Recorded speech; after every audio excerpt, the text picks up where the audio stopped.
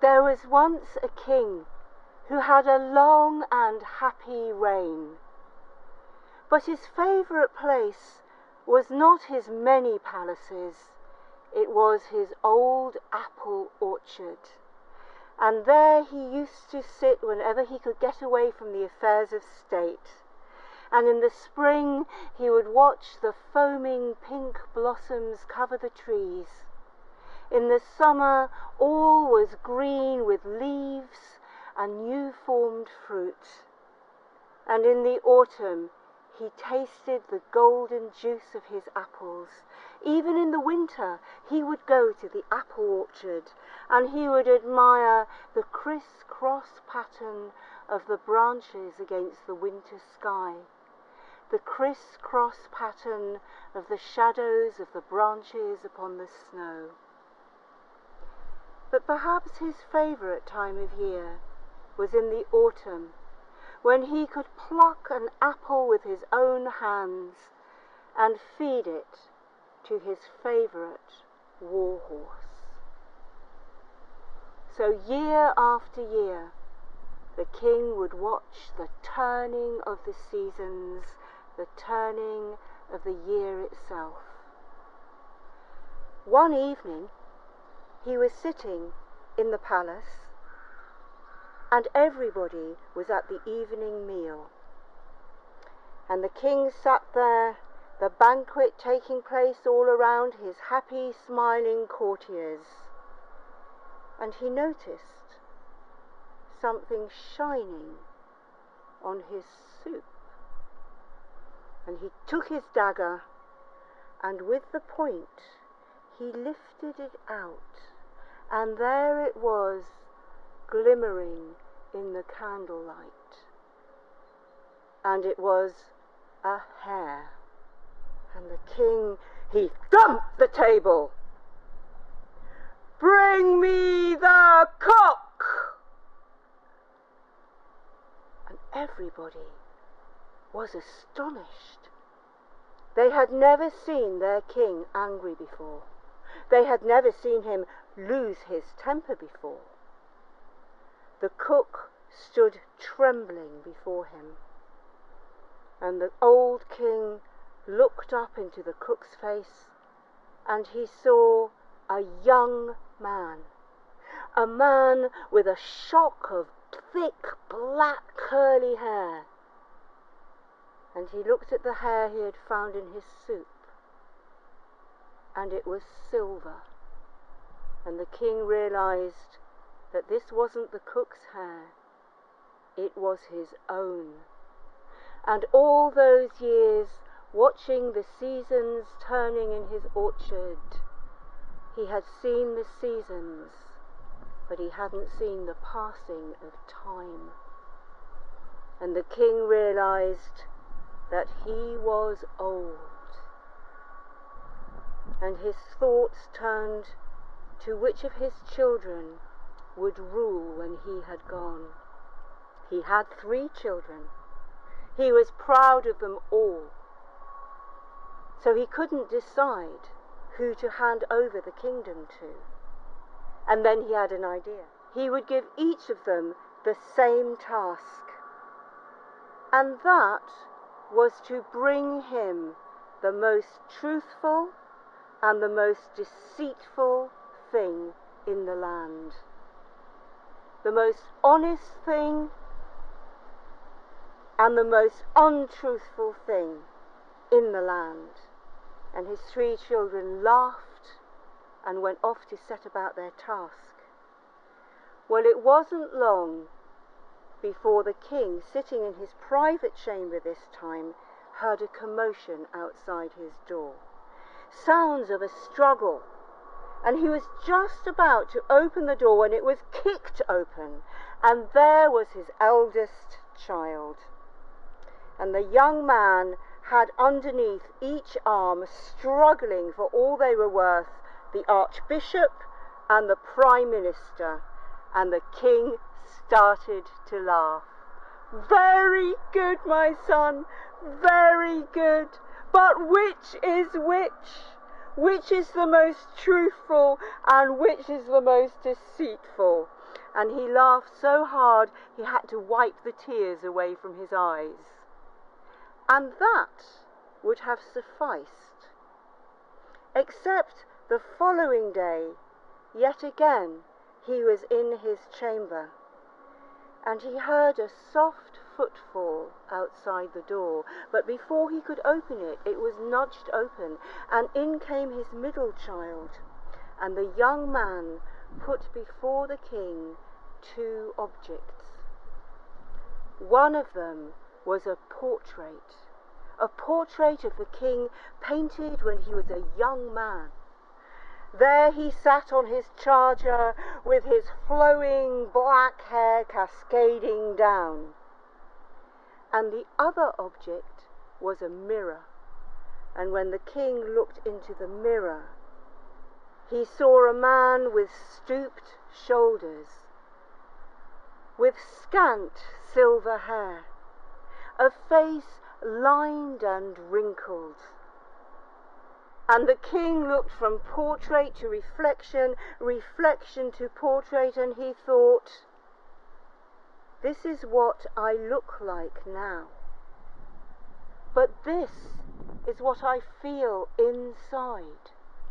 So which one of these images is the real me? Which is the most truthful? What I look like and what other people see, or what I feel like inside myself?"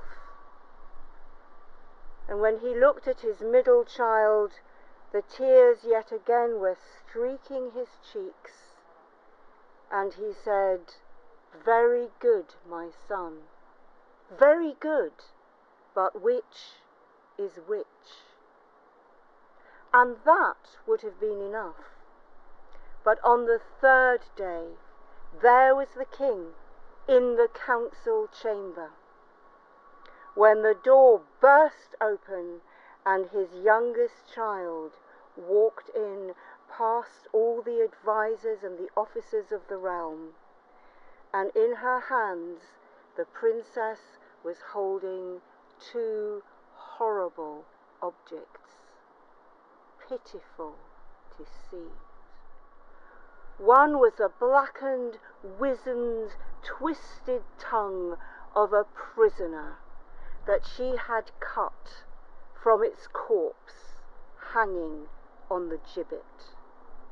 And the other was the bloated, swollen tongue of a horse, still steaming, that she had just brought from the butcher.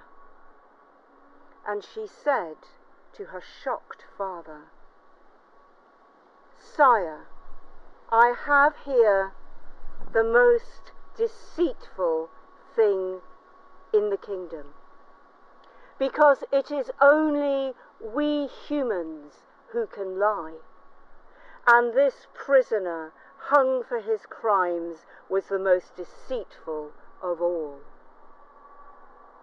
But here in this hand I have the tongue of a dumb beast, a horse who has served mankind all its life.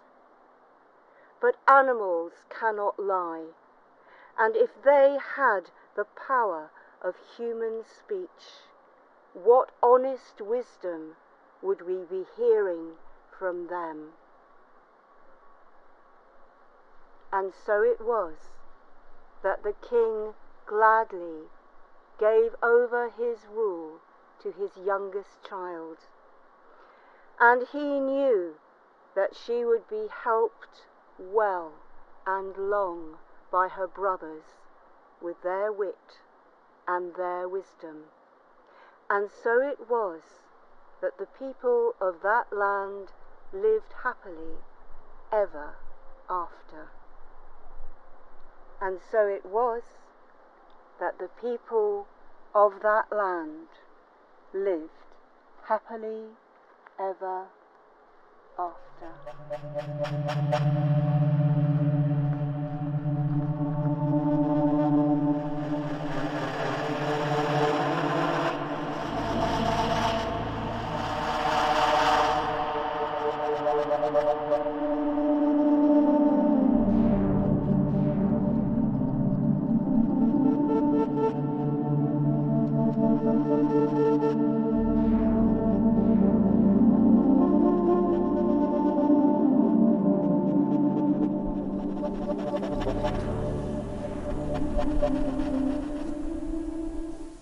The story you have just heard is the first story in my new book, Animal Folktales of Britain and Ireland. I wanted animals to have the last word, but I've also made sure that animals have the first word too. This book is published by the History Press just a few days before lockdown. You can order it online if your bookshop doesn't have a copy.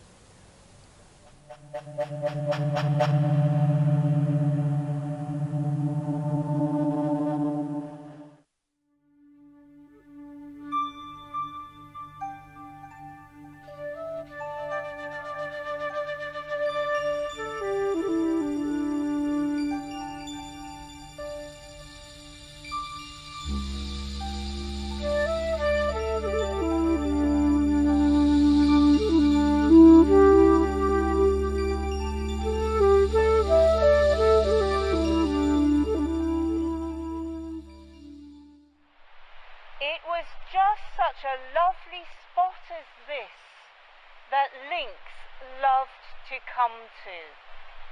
And she would find a part of the river that was perhaps a little more sheltered from the wind, where the water was not disturbed.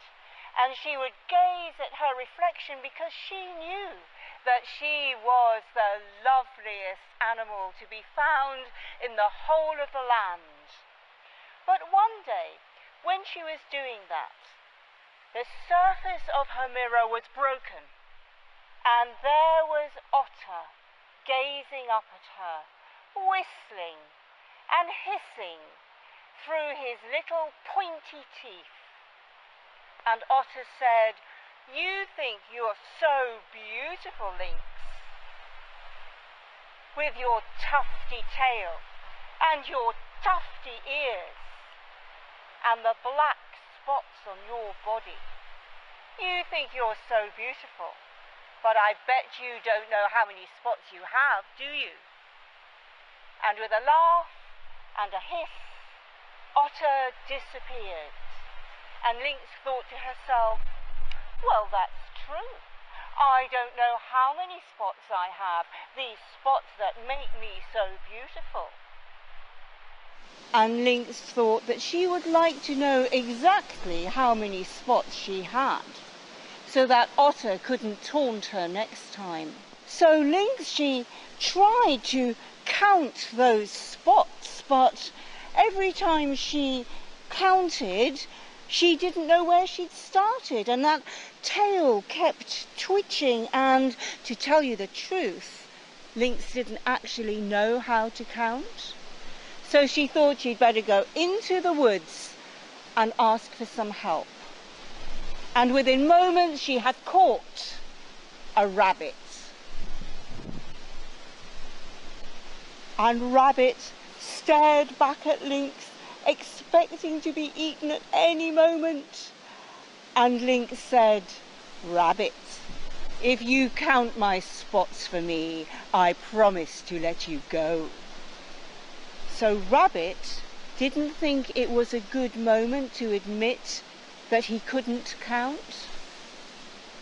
And he dabbed his paws here and there, and he said, "Oh, Lynx, oh, beautiful Lynx, you have exactly as many spots as there are dandelions in the grass. Now let me go. And Lynx had to let him go.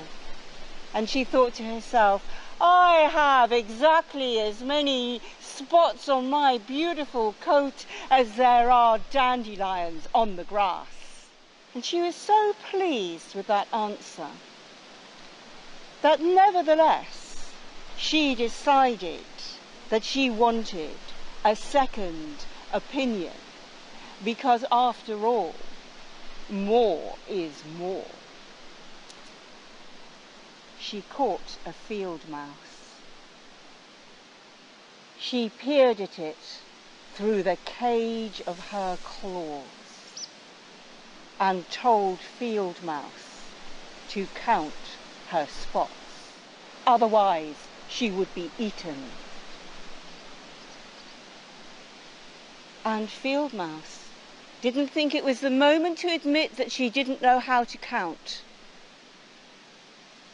So she dabbed her little paws here and there, and she said, "Oh, beautiful Lynx, you have exactly as many spots as there are berries on the bushes. Now let me go." The Lynx let her go and thought to herself, how beautiful am I! I have as many spots as there are dandelions in the grass. I have as many spots as there are berries on the bushes. But you know, a third opinion wouldn't hurt. So Lynx shimmied up a tree trunk, and there at the top there was a hole. She reached in with her paw and hooked out Owl and demanded that he count her spots.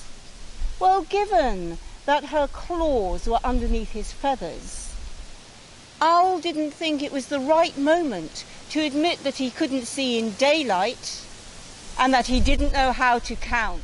So he made little dabbing motions with his beak, and then he said, "Oh, beautiful Lynx, you have as many spots as there are stars in the sky."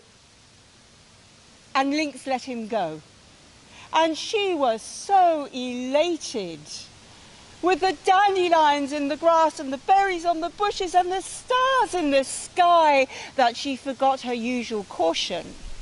And seeing a movement in the leaf litter at the base of the tree, she jumped. And then cat jumped out of the way, because there was Ada. "In a hurry, Sister Lynx," said Ada. "Not such a hurry as all that, Brother Ada. I can tarry a moment while you count my spots." Lynx didn't like to admit that Ada too was rather beautiful, and she did know that Snake is the cleverest animal in the land. So surely an opinion from Ada would be worth something. And Ada said, "Sister Lynx, you have already been told that you have as many spots as there are dandelions in the grass, berries on the bushes, and stars in the sky. I think 3 opinions should be quite enough." And Ada disappeared amongst the dried leaves. And Lynx thought to herself, Snake really is the cleverest animal in all the land, because how would Ada know that, given that snakes are all completely deaf? And knowing she would have to be content for once, she prowled back to the river and gazed in her exquisite mirror at her even lovelier reflection, until the mirror was broken by Otter, laughing with his pointy teeth flashing in the sun. But Lynx could now tell him how many spots she had, as many as the dandelions in the grass, the berries on the bushes, and the stars in the sky. And Otter, he threw back his head and he laughed, and he said, "Oh, Lynx, that's right, and I wish I had as many fish in my river." And then he disappeared, and Lynx was left to gaze at her own beauty once more.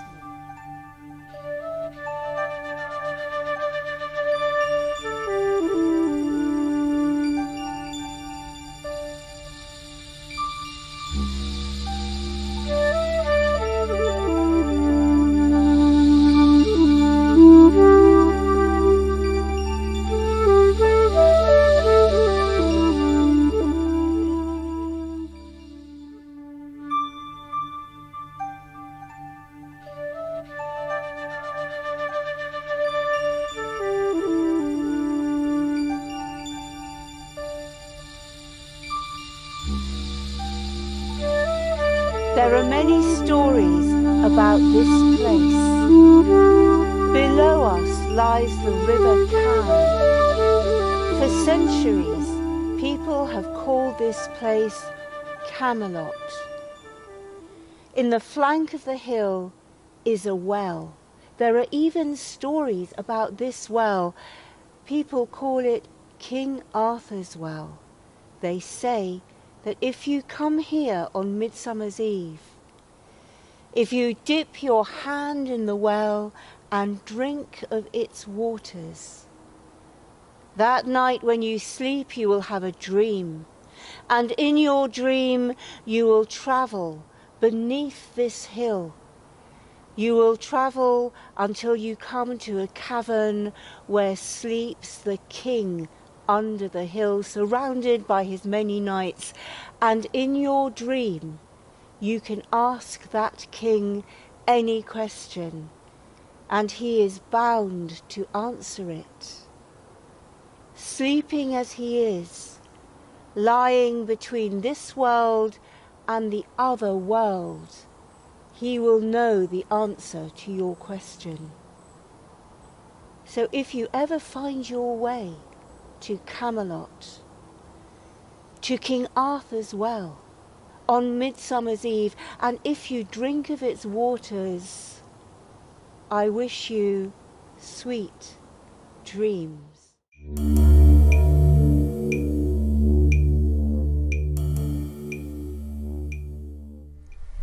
I am standing on an ancient site. I'm standing on Camelot. The local people still call South Cadbury Camelot. Even archaeologists testify to the fact that a great battle happened here in the Iron Age. If you look past me, you can see beyond the ramparts of Camelot itself a flat plain. And that is the plain where the last battle took place, where good King Arthur was slain by his own son Mordred. But how and why that happened is another story. He was taken to be healed by his sister to the Isle of Avalon, Glastonbury, and when she had healed his wounds, he didn't die. He fell into a magical sleep, and is sleeping still. The sleeping king, the king under the hill.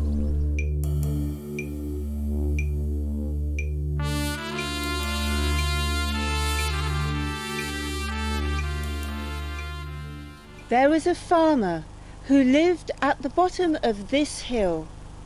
He was a very ordinary man with a very ordinary farm, except for horses. If he had the right horse, there was nothing that he couldn't do with that animal. And when one of his mares was in foal, he was very pleased. and even more pleased and even more astonished when that foal was born. A foal like no other he had ever seen. The farmer wondered who the foal's father was, because this foal was extraordinary, grew faster and bigger than any other foal he had ever seen. And what that young horse couldn't do.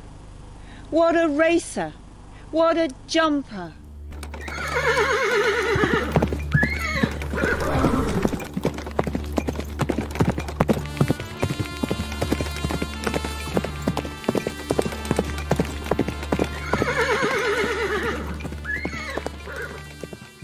It looked at him with an intelligent and knowing eye. And how beautiful this little colt was, with its milky white coat like moonlight, with its silvery white coat like starlight, with its bright white coat like new fallen snow. How the farmer loved that little fellow. And as he grew, the farmer wanted to enter him into racing competitions, jumping competitions. There was nothing that animal couldn't do. But to enter him into a competition, the animal had to have a name. And the farmer hadn't named him. And his friends teased him about that. Truth to tell, whenever the farmer had tried to name that animal, all he could hear in his head, instead of a name, was a rushing of pounding hooves, as though a great herd were stampeding towards him. And with that stampede, all thought, all memory was washed away, and the farmer couldn't think of a single name. And whenever anybody asked him the name of the horse, he just became tongue-tied and would mumble, "Oh, time enough for that, time enough for that." But the judges at the competition, well, they took pity on him, and one of them laughingly said, "Why don't we put the animal down as no name?"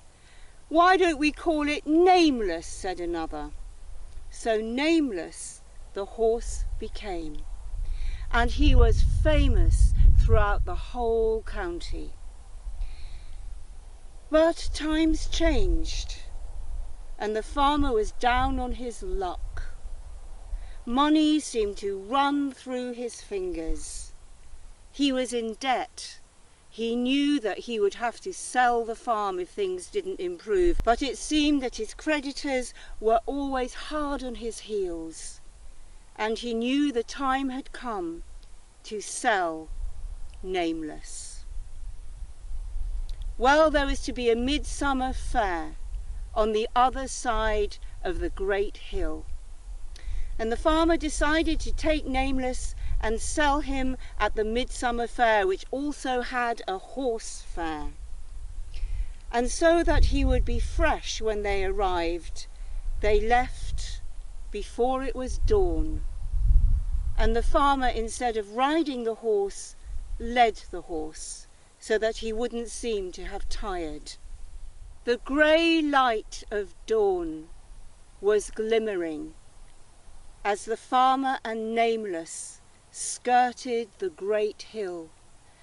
It was so steep that no path could run over the top of it, so it was a long way round, and the path narrowed as it reached a great boulder bulging out of the side of the hill. And there Nameless stopped, and he whinnied as though in greeting. And the farmer could see that leaning against the boulder was a stranger, and he didn't like the look of this stranger. because by now the sun had risen and everything was touched with a soft golden light.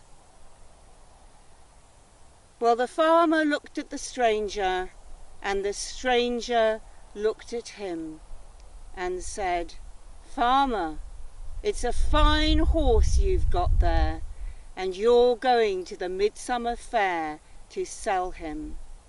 But I can save you that journey." And the stranger opened a heavy leather bag that was hanging on his hip. And the farmer, in that early morning light, he could see the glint of gold. "All this is yours," said the stranger, "in exchange for that horse." And when he said that, it was as though Nameless understood him, because delicately he picked his way closer to the old man and nuzzled him. And the stranger blew into the horse's nostrils. And the farmer did not like that at all.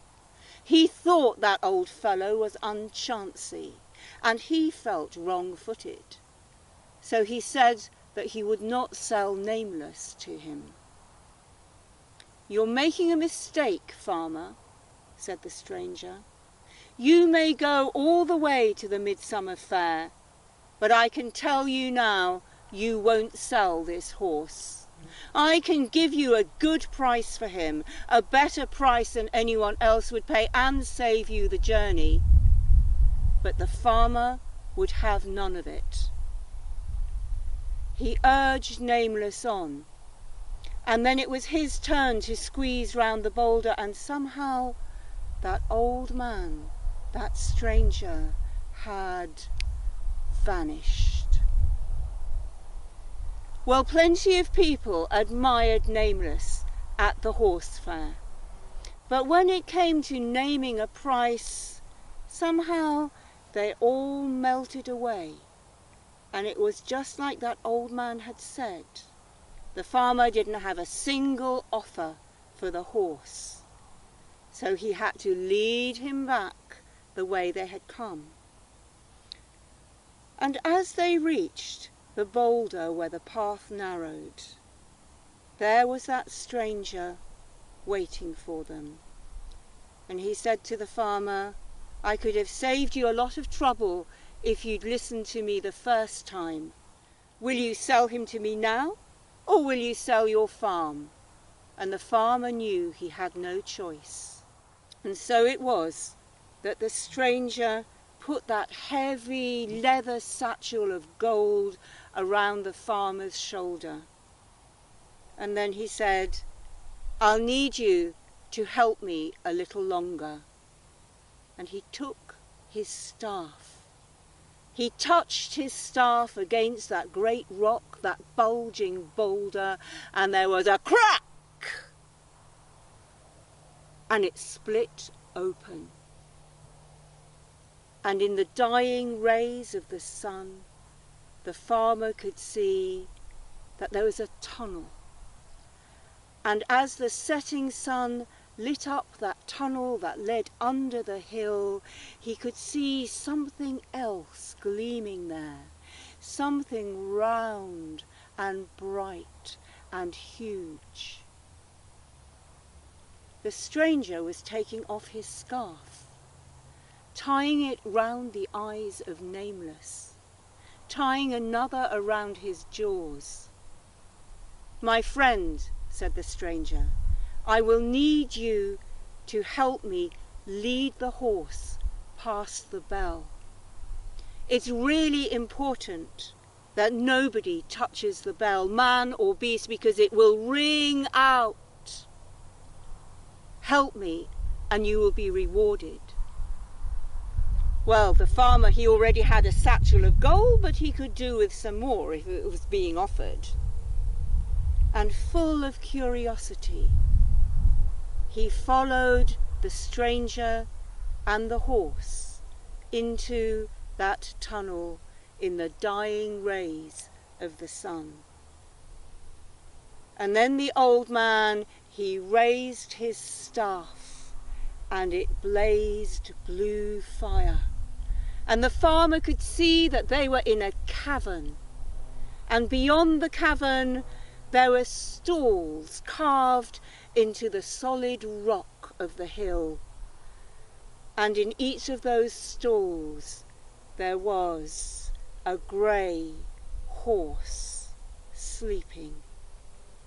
But one of the stalls was empty. And now the farmer knew why it was that the stranger needed his horse.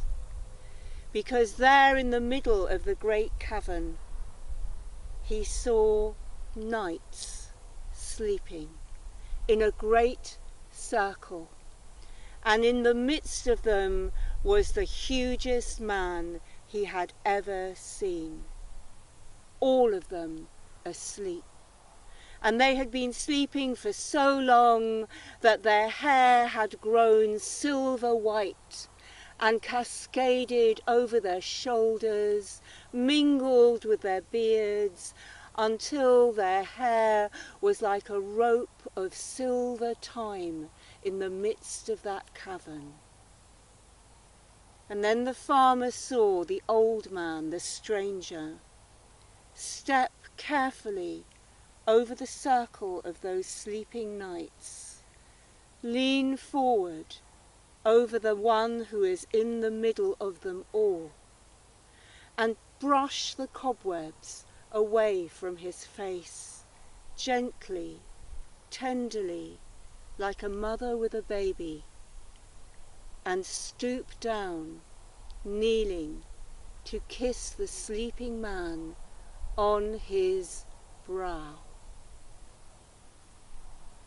And then gently, quietly, stepping out of the circle, he whispered to the farmer, "Take your horse into the empty stall, and then if you go into the tunnel beyond, you will find treasure beyond counting. Take whatever you can carry and be gone." Well, Nameless was already stumbling in an enchanted sleep. The farmer left him in the stall, somewhat happier that he would be in such good company. And then the stranger lifted his staff even higher to light the farmer's way down that tunnel where more treasure gleamed, and how the farmer gloated over it. When his pockets were full, he shoved golden objects under his hat.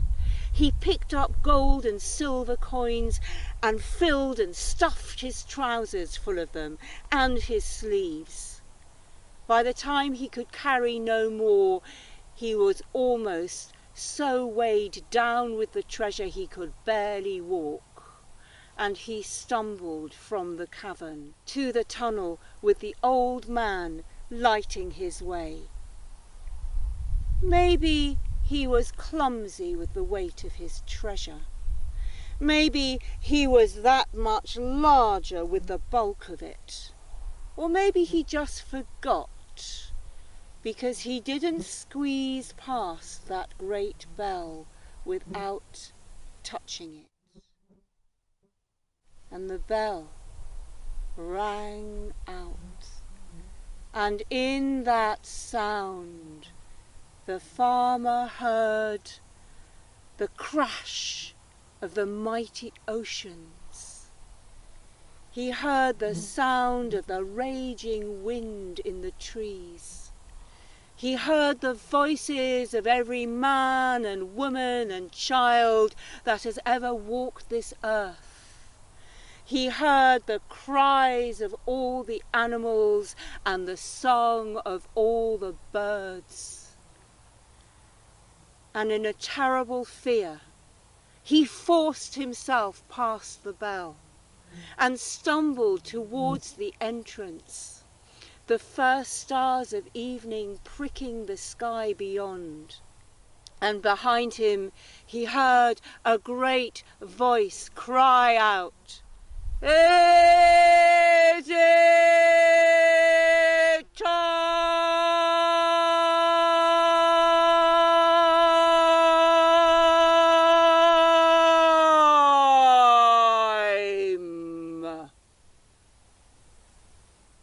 and another voice after cry out in response, "It is not yet time, my lord!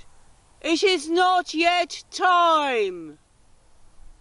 And the farmer was past the boulder and onto the narrow path in the night. And he heard that boulder, that great rock, grinding close behind him. And now he was a wealthy man. The farm was saved. He could afford to buy any horse in the land. But what he loved to do was go to the village inn, which stands to this day next to the farm, and there he would stand everybody a drink, and he would tell them the story of how he had come by his new-found wealth. Well, it didn't matter how many times he told that same story, as long as he was buying the drinks. But in time, he and his friends drank away all his money, and he became poor again. Every midsummer he would go along that path, and he would go to the boulder, and he would beat upon it and cry out for that old man to reappear. Cry out for a little bit more of that treasure. There was plenty there, surely they could spare some more. But nobody ever answered him. And if you go to that inn today, you'll see an old man sitting in the corner. He looks up every time he hears the door open in the hope that a stranger will come in, a stranger who has not yet heard that story, because maybe a stranger would pay to hear that story being told just one more time.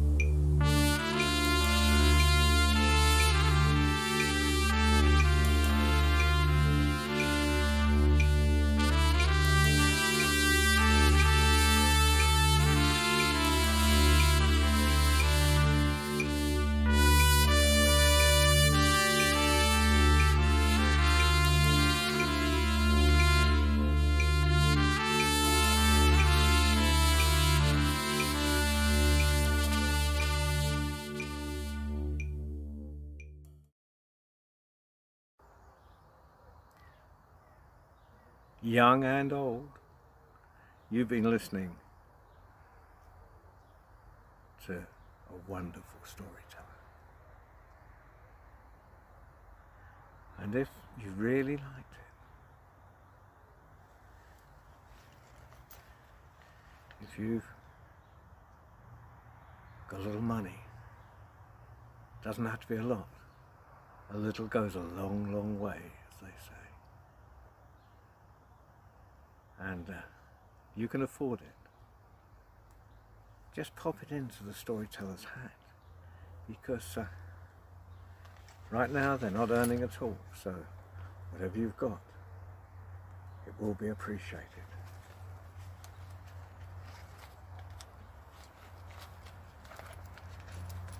And I'm sure you parents will have set a good example for your children. Oh, it's lovely. I'm only joking. But it will keep some of us going through this crisis. And those of you that are self-employed out there will know exactly what I mean, and you're probably exempt.